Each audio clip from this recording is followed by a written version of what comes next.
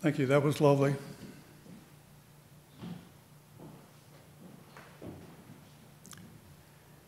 My adventure in the rainforest started with a spam email. Dear Joe, I am pleased to be contacting you on behalf of Earthwatch Institute. A generous and anonymous donor has identified you as a teacher of merit and would like to award you with a fully funded fellowship to go on an Earthwatch expedition. I deleted that email, I don't know, 3 or 4 times before Earthwatch contacted my boss to convince me that this was for real. Earthwatch was founded in 1971 with the mission to engage people worldwide in scientific field research and education to promote the understanding and action necessary for a sustainable environment. Their vision is a world in which we live within our means and in balance with nature. That vision sounds a lot like the 7th UU principle. Earthwatch funds research that promotes sustainable development. They promote experiential learning, provide more than 110,000 volunteer experiences since 1971, and more than 1,500 teacher and student fellowships, like the one I participated in. They also promote conservation through strategic international and community partnerships with the goal of community-based conservation. The expedition I joined was Climate Change, Canopies, and Wildlife, led by Dr. Micah Peck of the University of Sussex. This expedition was sited in the Santa Lucia Reserve northwest of Quito in Ecuador. The diverse geography of Ecuador is defined by the Andes Mountains, bisecting the country from north to south. Ecuador is a country about the size of Colorado in the northwest part of South America, so Ecuador is here. Now, we know Ecuador most or best because of the Galapagos Islands, and they're out in the ocean, and they're approachable from Guayaquil. But Ecuador has incredibly diverse,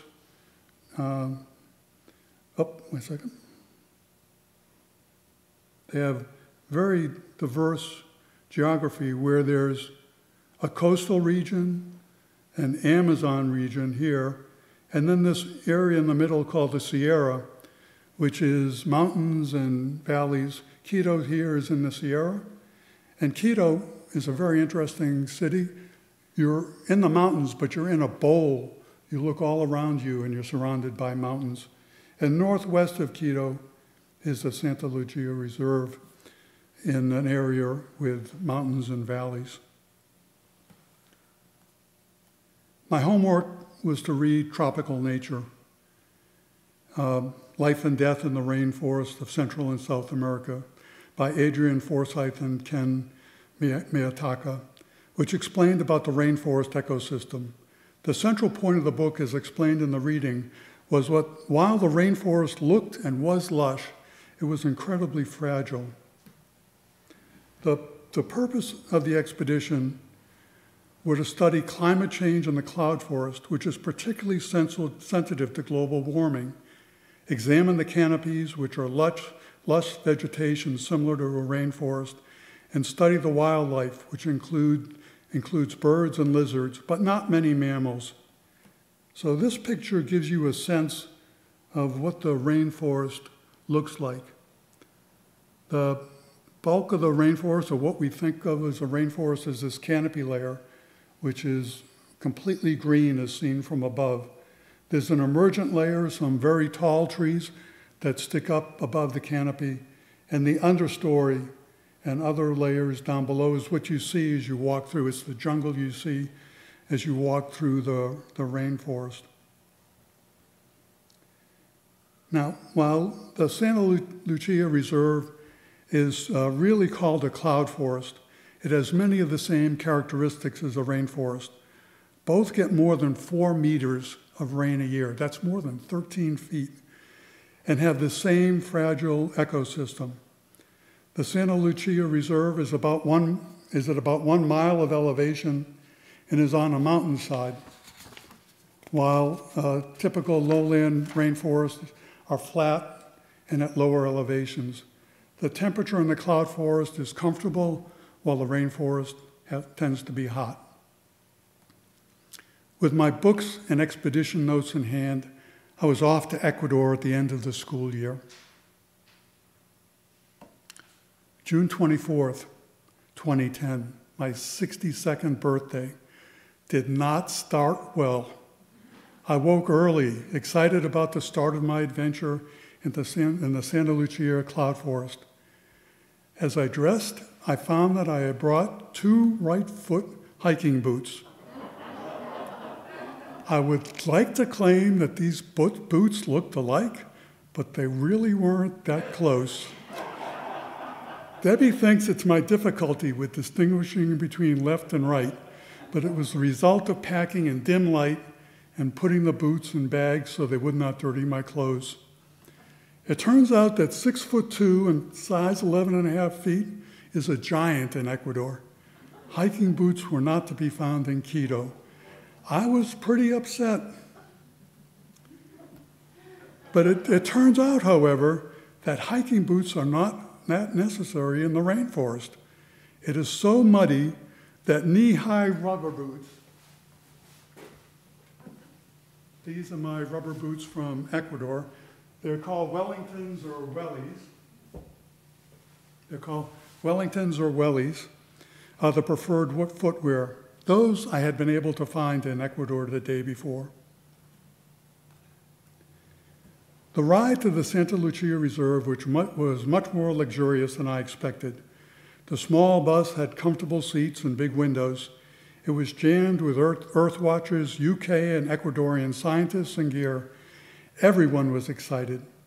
After a brief stop in Nagalatato, we went to the trailhead just outside of Nanagal. The welcome sign at the base camp says it all. Welcome, conservation, sustainable tourism. We got off the bus, got our bags lined up for the mules, and set off on a hike to the lodge. The first kilometer was pretty easy walking. It was uphill, but it was essentially a gravel path. The next 2 kilometers were not so easy. It was a steep climb on switchbacks. There were sections with steps. The total increase in elevation was half a kilometer. We separated into groups of different hiking ability. The young university students led. Sophia, Simone, and I were in the middle. We were pretty tired when we got to the top. We were greeted with lemonade and punch at the lodge. It tasted great. Lunch followed. We devoured it. The lodge at Santa Lucia sits at the edge of the reserve on a ridge in the mountains. The view can be spectacular. Green mountain ridges below, the tops of clouds. At other times, when there are clouds, the view is non-existent. While there is no view, there is a sense of peace from the deck of the lodge. On our first evening, we were treated to a view of a spectacular sunset. At 90 degrees of the sunset, a rainbow formed in the clouds.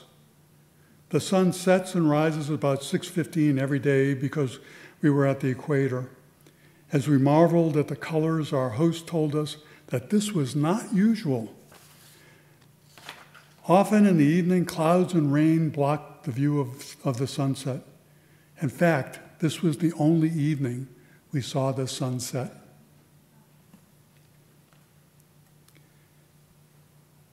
After breakfast on our first full day, Noah Morales, translated by Ernesto Valencia Perez, one of the Ecuadorian scientists, briefed us on the history of the Santa Lucia Reserve.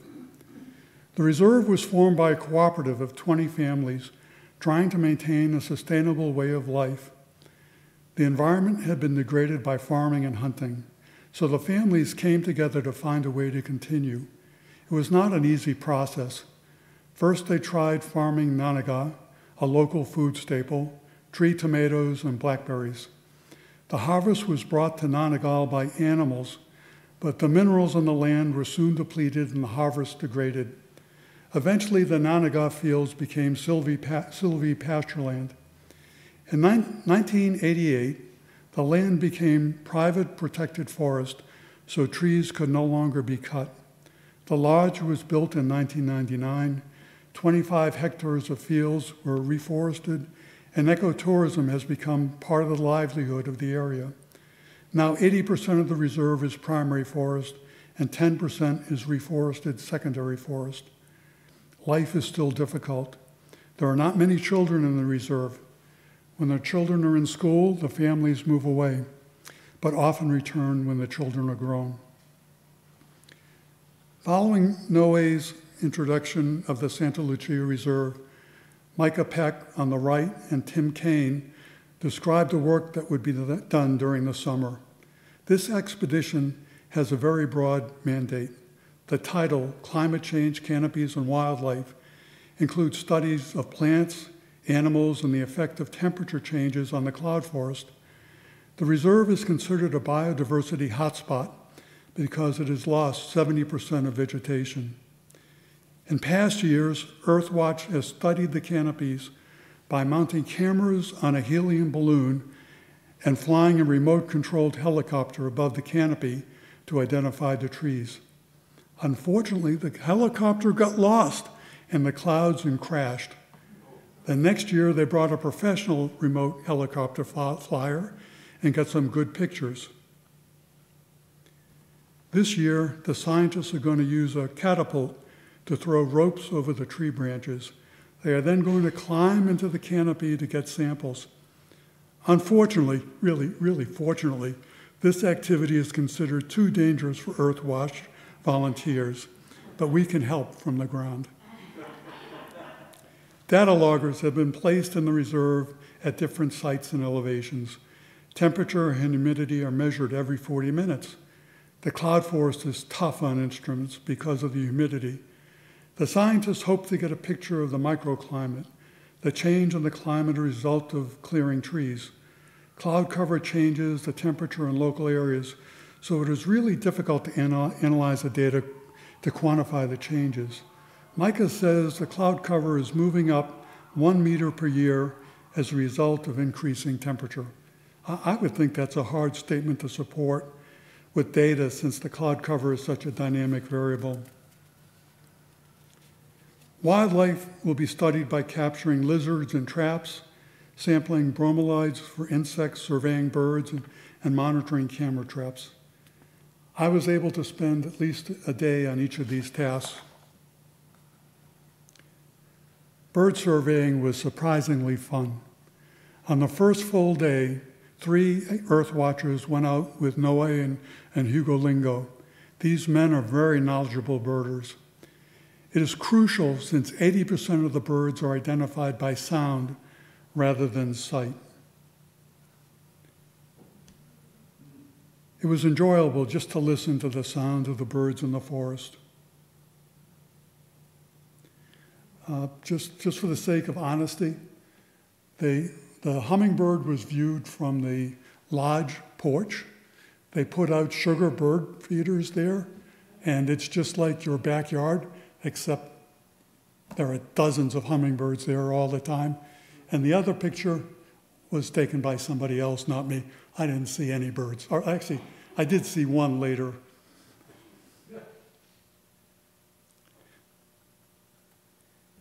Vanessa, an Ecuadorian student scientist, was running the project to sample the lizard population. We built 4 pitfall traps in various areas of the reserve.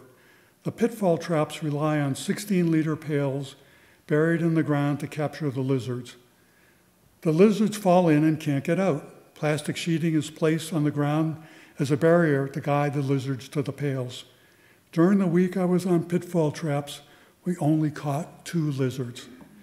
It was actually easier to catch the lizards as we walked along the path.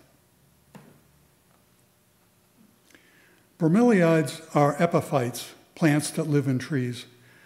They look like the top of a pineapple. Water gets trapped between the leaves. This is a rich environment for animals. The scientists are going to study the nature of life in the plant at different levels in the forest. We cut one of the bromeliads from the tree and then took it apart very carefully. Every living thing in the plant was collected and examined under a microscope. Each item had to be identified and classified, a very exacting and time-consuming process. Camera traps are placed on several sites around the reserve. As an animal walks by, the camera is triggered and a digital picture taken. Periodically, we walk to the cameras to download the pictures. Hikers are the most frequent animals recorded, but there have been some spectacled bears and pumas photographed. The carbon capture project was very meaningful to me. It had an aspect of chemical engineering along with climate change. The objective is to measure how much carbon is taken up by the cloud forest. This is done by measuring the change in size of the trees and parts of the forest over time and relating it to the amount of carbon in the forest. This figure shows the respiration process for a plant. In the simplest form, it takes carbon dioxide and water to produce sugars and oxygen. Most of the massive sugars and starches end up being the trunk of the tree. So measuring the diameter and the height of the trees would be a reasonable way to estimate the amount of carbon tied up in the tree. To estimate the amount of carbon captured in the cloud forest, we cataloged several 30-meter by 30-meter plots in the reserve. This was the first year it was done. So in addition to measuring the size of the trees, we took samples of the leaves of the trees so we could identify them from the ground. The same plots will be measured every year for 5 years to get an idea of how fast the forest is growing and how much carbon is being incorporated into the wood. If the concept of carbon credits is adopted, it may be possible for the Santa Lucia Reserve to get some money for maintaining and growing the forest. This was an amazing experience. We were making our way through primary forest off the trail. It was very hard to walk. The ground is steeply sloped and covered with plants and vines. A large pruning pole was used to take some leaves from the trees. If a tree was too tall, Noe used the vines on the tree to climb the trunk to the canopy to get some leaves. It was really impressive to see him shimmy up the tree. While he was up there, he got a call on his cell phone. We all thought that was pretty ironic. Technology had made it to the rainforest. Maureen and Simone were measuring the wood on the ground around the perimeter of the 30-meter square, while the rest of us were measuring and cataloging the trees within the square. We could hear them laughing and screaming as they tried to make their way through the thick understory. The slope dropped so steeply, all they could do was hold on to a vine and slide down on their bottoms. Here's a photo of their backsides. They were very proud of this shot. Micah is the lead scientist on the expedition. He's a kind of Indiana Jones of the cloud forest. He's the real thing. He's passionate about his work, but his underlying motivation is the success of the people who live in Ecuador. He is shifting the responsibility of the work from his team in the UK to scientists in Ecuador. He thinks running the project from Ecuador is more sustainable than running it from the UK. After all, this work is about sustainability. On June 27th, Micah and I shared a birthday party after dinner.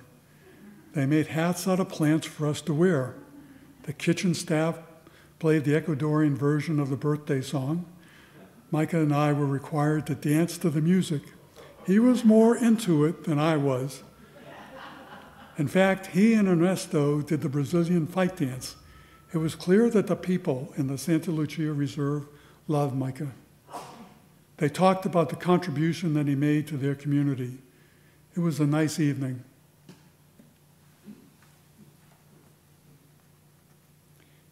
Ana Mariscal is an Ecuadorian botanist working on the carbon capture project.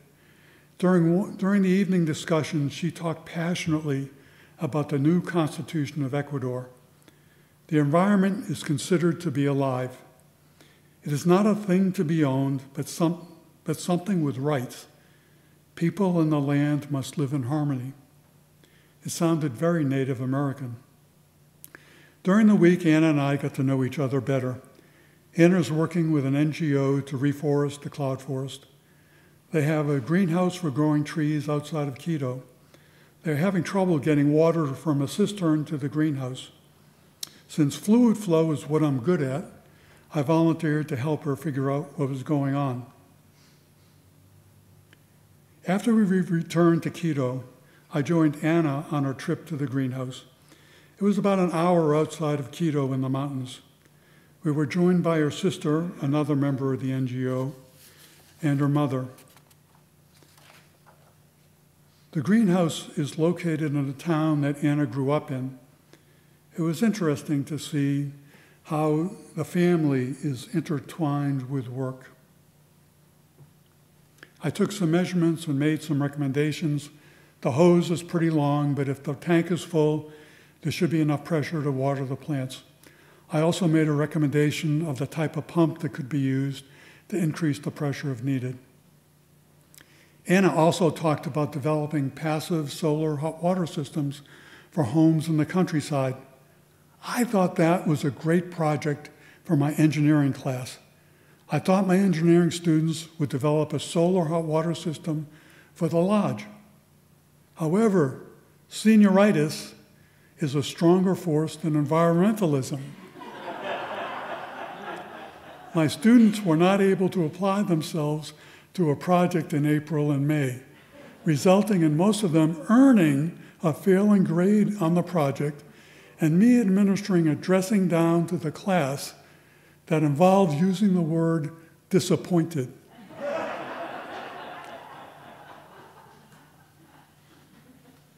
So, how have I changed as a result of this expedition? I know the environment is not just a place. It would be easy to save the environment if all we had to do is get rid of all the people.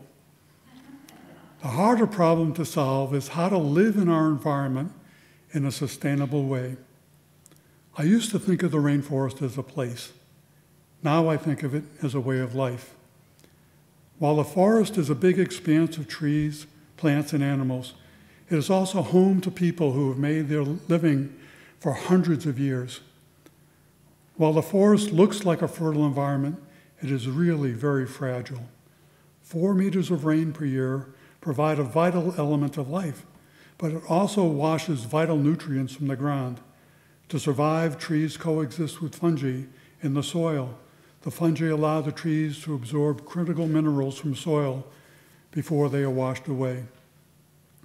The traditional way of life involves slashing and burning the vegetation from an area of the forest. The burning releases minerals to the soil. That soil will support crops for a year or two, but eventually all the minerals are washed from the soil, resulting in poor crop yields. It takes 40 years for the soil to build back up to support another crop. It takes 1 square kilometer to support 10 people. That's a lot of area to support a family. Clearly, traditional agriculture is not sustainable in a rainforest. As you begin to notice the animals, you will soon realize that almost everything you see is different. This, more than any iconic indicator species, characterizes the tropical rainforest environment. It is one of the ironies of tropical rainforest that common species are rare and rare species are common. Just as one animal or plant cannot dominate the rainforest, one way of human life cannot dominate either. The people of Santa Lucia are cobbling together a number of facets of making a living so they can have a sustainable life in the cloud forest. It is clear that they love this place and that they love their way of life. They are searching for a combination of money-making activities that will allow them to live in a sustainable fashion. To its credit, Earthwatch is a major factor to their survival. During July and August, the large cabanas are filled with scientists and Earthwatch volunteers. Ecotourism may not be the only answer for Santa Lucia, but is part of the answer. Perhaps the combination of ecotourism and carbon credits will allow the forest to be preserved. The cloud forest is a unique place to visit and appreciate, as well as the place that transforms carbon dioxide from the air to oxygen while storing carbon in trees. My time in Santa Lucia was 12 years ago. What's happened since then? The Ecuador Constitution does consider the environment a living thing. However, the legislature has yet to enact laws to enforce that concept. On the plus side, the Indigenous Peoples Party is now the second largest party in the legislature and is making progress in enacting those laws. While carbon capture credits are not yet a business practice, Ecuador does receive financial support for projects that protect the environment. Most of this funding comes from groups outside the country. One of Ecuador's largest sources of income, however, is the petrochemical industry. At the present time, oil is necessary for the economy of Ecuador, but they have pledged to be carbon neutral by 2050. Santa Lucia Reserve is still going strong. They offer programs for individuals and groups to explore the cloud forest. For $65 per day, you get a room with a shared bathroom and 3 meals. It goes down to $22 a day if you volunteer to work for 2 weeks to maintain the reserve. Of course, you have to hike a couple of miles and up a couple of thousand feet, so I don't think any of us will be signing up soon. Earthwatch is still in business. The pandemic has been particularly damaging to an organization that promotes international travel and cooperation between groups of people. Many of their research projects were delayed. However, with generous donations and furloughs by the staff, they have survived and have a full slate of expeditions this year. There is no expedition to the Santa Lucia listed though. Back in the reserve on the last day. The last evening in the lodge was a fete. The kitchen staff made an incredible meal and provided the entertainment after the meal. The tables were moved back and the staff played some traditional Ecuadorian songs while we danced. It was a nice party. I shared a table with a couple of ecotourists. They quit their jobs and were traveling around South America and Asia for a year. They were full of interesting stories. Our discussion focused on travel experiences and travel plans for our group. Many of the Earthwatchers were going to Peru, Galapagos, and other exotic destinations before returning home. While they discussed their plans, I was silent. I felt out of place. I'd been away from home for 2 weeks. 2 weeks is about my limit. All I wanted to do was return home to be with Debbie, my sons, and of course, my granddaughters. Like Dorothy says, there's no place like home.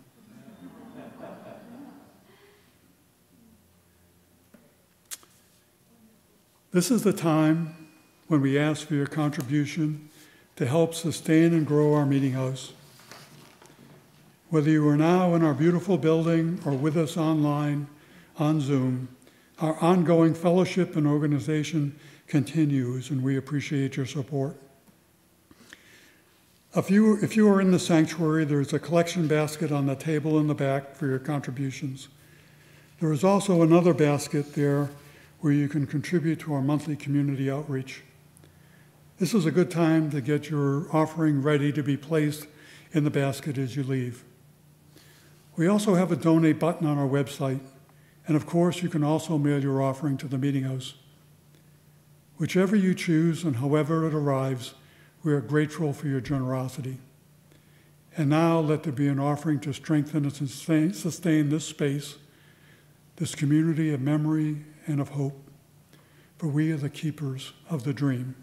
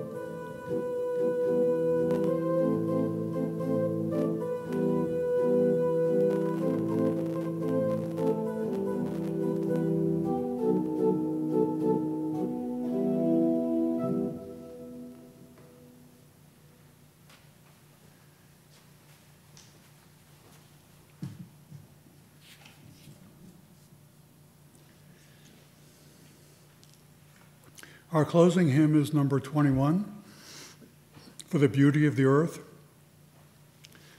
Please rise in body or spirit.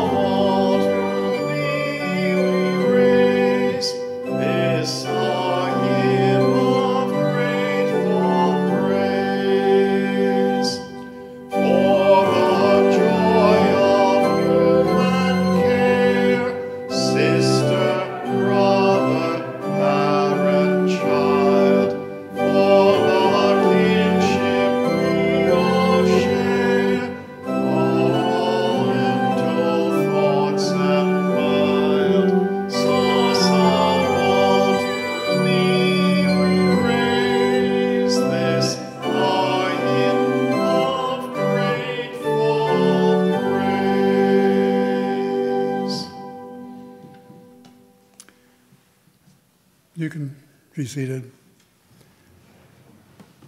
The closing words come from the Great Kapok Tree, a children's story that describes how the animals and children in the rainforest convince a logger that the rainforest is a beautiful and necessary place. The man stood and picked up his axe. He swung back his arm as though to strike the tree. Suddenly he stopped. He turned and looked at the animals and the child. He hesitated. He dropped the axe and walked out of the rainforest.